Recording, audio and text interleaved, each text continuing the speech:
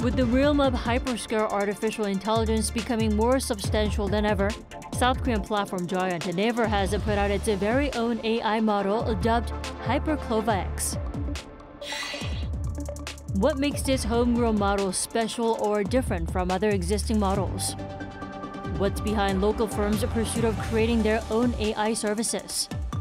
And will there ever be a perfect AI model? Naver has officially joined the global AI race by introducing its HyperCLOVA X. Will the newest edition be a game changer? Joining me is Matthew Weigand, and good afternoon. Hey, good afternoon. And also Professor Lee Soo-young from KAIST. He's also the co-founder of Artificial Language. Thanks for joining us. Thank you for inviting me. It's a pleasure to join. Matthew, I want to start with you. What are some of the characteristics of this newest AI model, HyperCLOVA X? Well, it's I guess the biggest thing about it is that it's specifically designed to work in and work with the Korean language. So as we're probably all familiar with some international services like Google Translate or Papago or have historically had problems working with Korean language because the grammar and syntax is much different from other languages. So this one is specifically designed to work with Korea and Korean language services. Also, it's an updated version of HyperCLOVA without the X that came out in 2021. And it's the hope for a new set of businesses by Naver. Naver is Korea's #1 search engine, and it's been that way for as long as I've been in Korea, which is a really long time. So it's got upgraded search functions and shopping functions and advertising. It's got a chat bot that you can have a conversation with. You can ask questions and go back and forth. And there is especially a new kind of search service where you can ask questions and it can connect you to many different services that Naver has.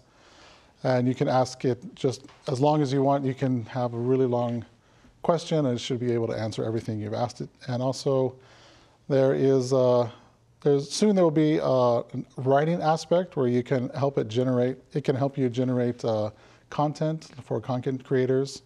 And there's going to be some sort of AI-based advertisement service where you can interact with and talk to advertisements and ask questions to them.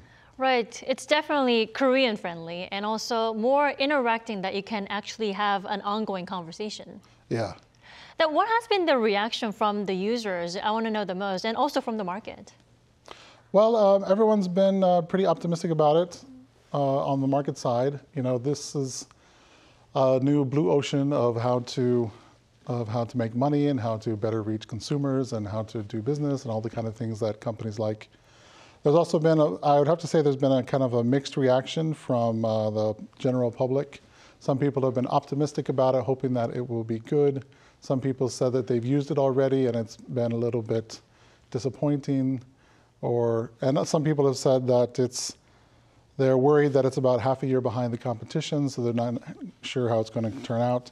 So basically, positive and negative and hopes and dreams are all mixed up together now, and people are not quite sure how to take it. Right, it's just been one day, so mixed reactions from users and the market at the same time. Now, Professor Yi, as an AI expert yourself, how advanced is Naver's HyperCLOVA X? Because Matthew just mentioned it's the upgrade version of the HyperCLOVA X, HyperCLOVA without the X, right?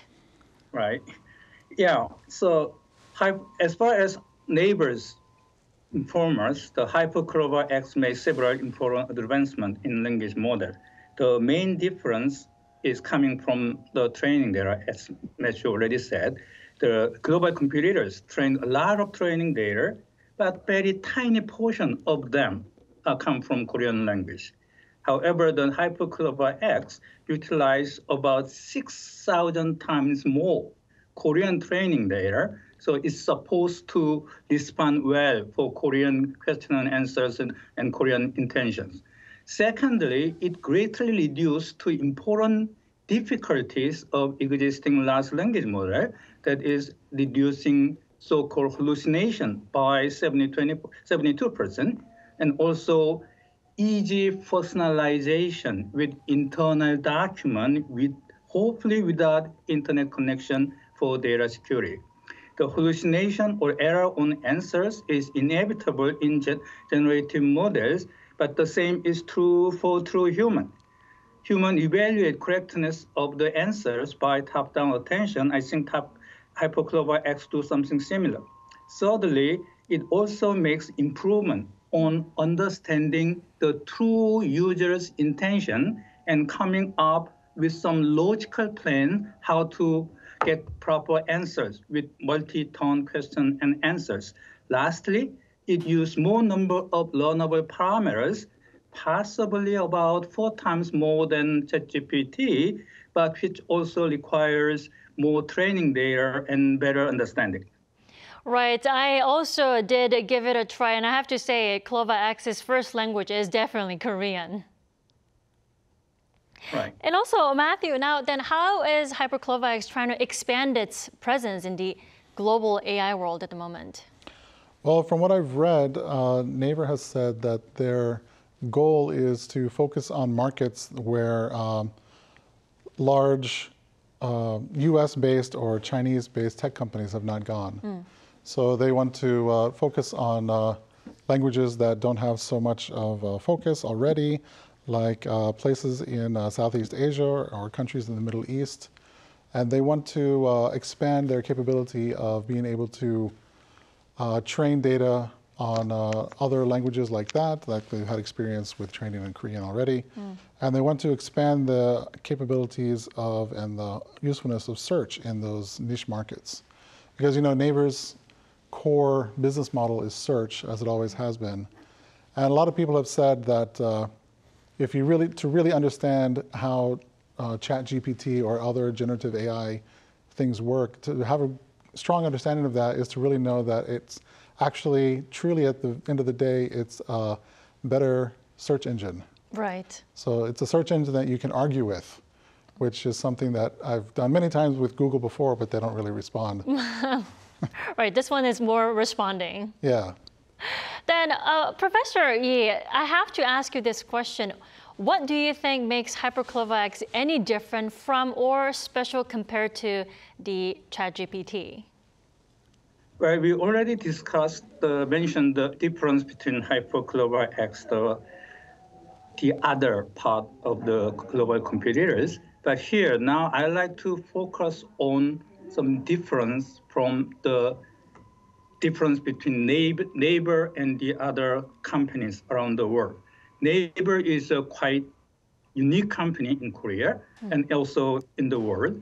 It both has required AI technology and also the service platform to best utilize the AI technology. From the former, Naver has developed AI technology, hardware, and networks, and infrastructures for years.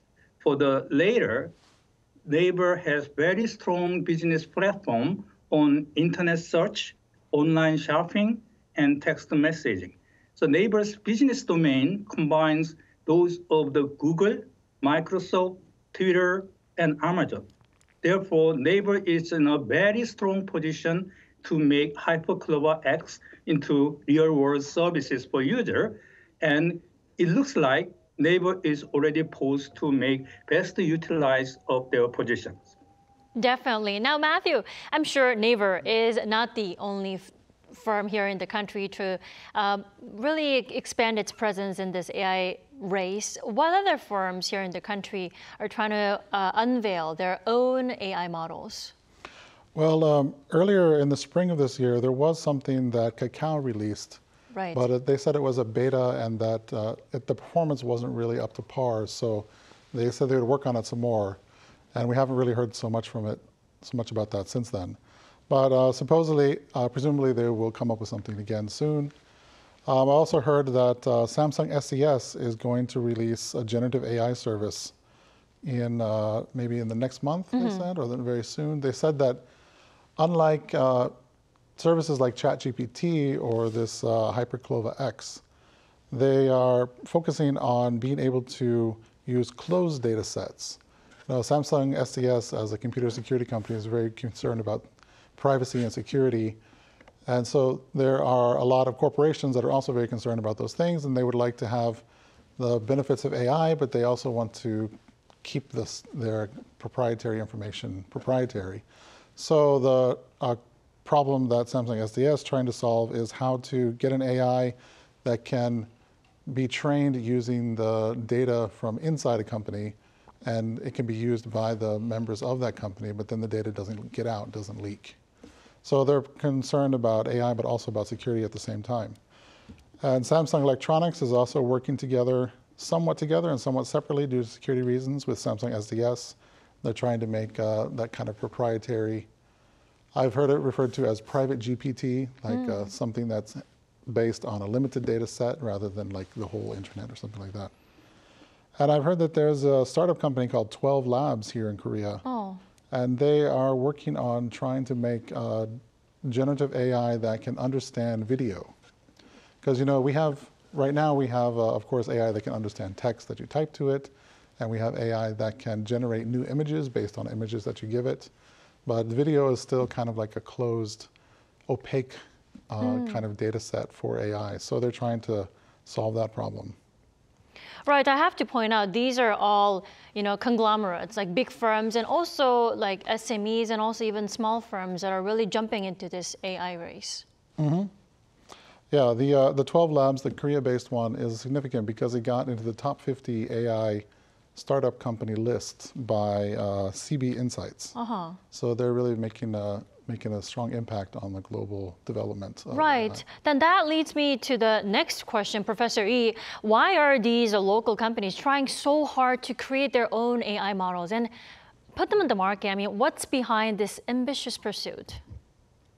It's the game of live or die. So language is the fundamental modality of bilateral interaction among humans and also between human and AI, which is the most important component of building human culture.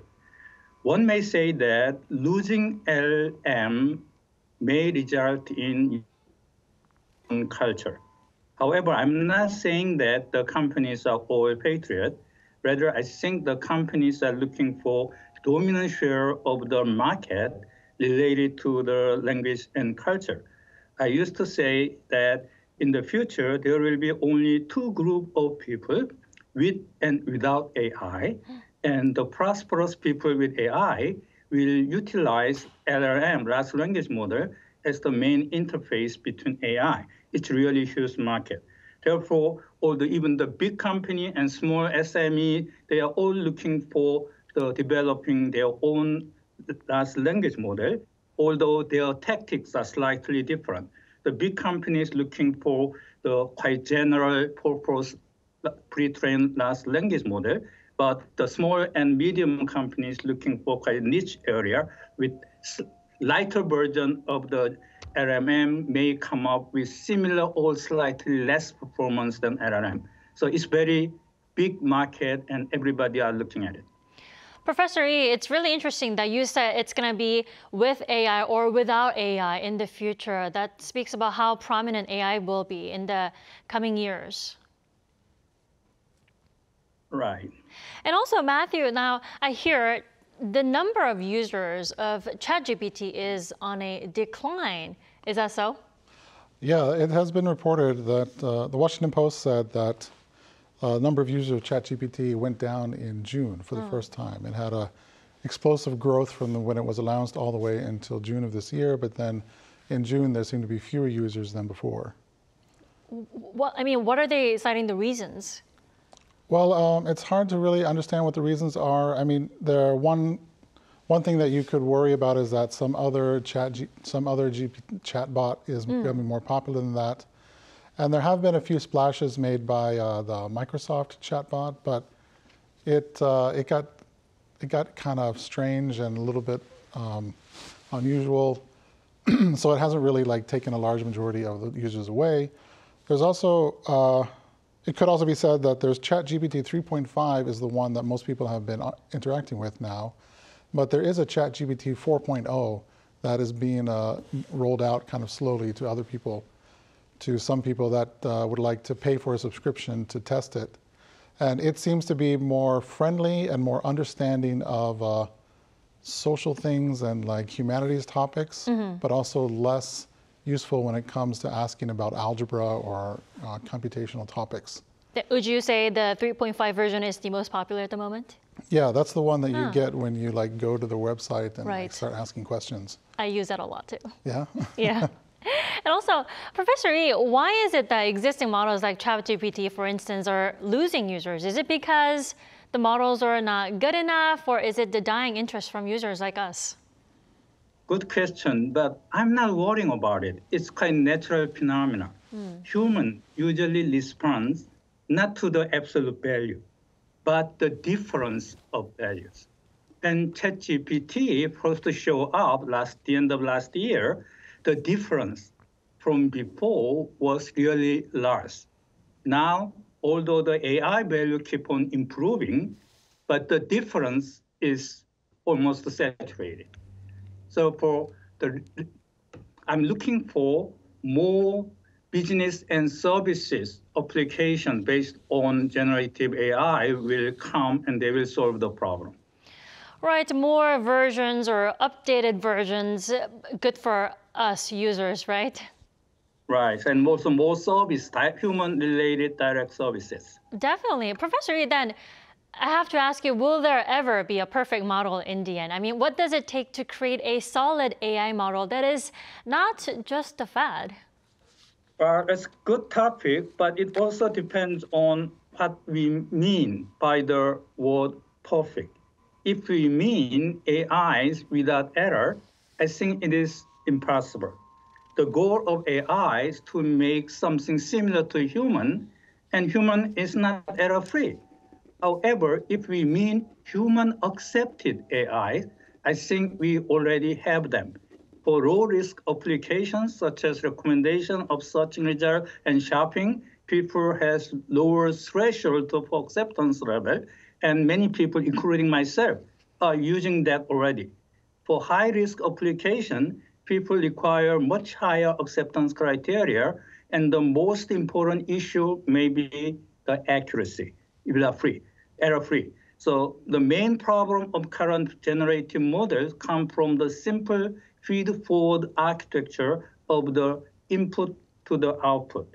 Although the self-attention, which usually called as bottom attention before, is not good enough, and we also need to incorporate top-down attention to re-evaluate the correctness of the generated output.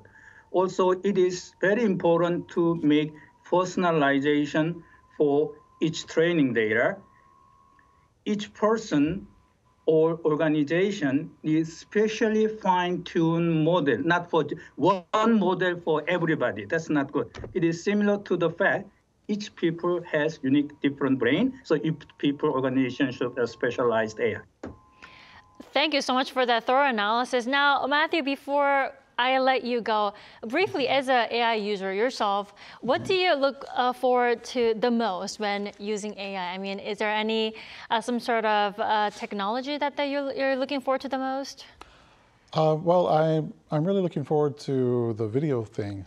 You know, the AI that can manipulate and create video. Right. I know it has the potential to be very misused, like my own video image that I'm making right now could be processed by such an AI, and they could force me to say other things that I never said before. But also it could become very fun, very amusing when you can make lots of wonderful, you could edit a movie to have an ending that you wanted it to have rather than the ending that it has now. Actually, that sounds interesting. Yeah, that does sound interesting, but also really scary, but also quite interesting. Right, with those concerns, but who knows how it goes. Yeah. All right, thank you for your insight this afternoon, Professor Yi, and also thank you so much for joining me here in the studio, Matthew. It's always a pleasure. It's a pleasure. We thank you so much for watching Issues and Insiders. This was Kim Dami filling in for Min Sunny, who will be back on next Monday. Have a great weekend.